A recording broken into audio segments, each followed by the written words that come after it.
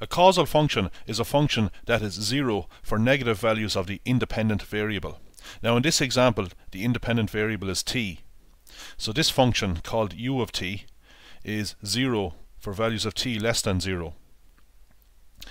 Now this particular causal function is probably the simplest type you could think of. It's also known as the unit step function. It's equal to 1 for values of t that are greater than or equal to 0. So here's the graph. We just have a horizontal line at 1.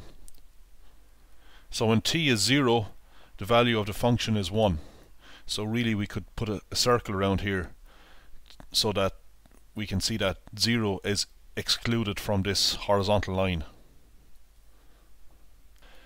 Now sometimes you might see this function referred to as h of t. Here is another example of a causal function. It's the function u of t multiplied by sine of t.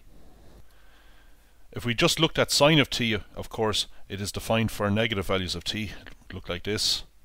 But because we're multiplying it by the unit step function, the part of the graph for negative t is actually 0 because we're multiplying the sine of t by 0. So I'll show the unit step function in red here. So if we multiply the unit step function for negative t by sine of t, we'll get 0. We're multiplying 0 by sine of t here. But over here, we're just multiplying 1 by sine of t.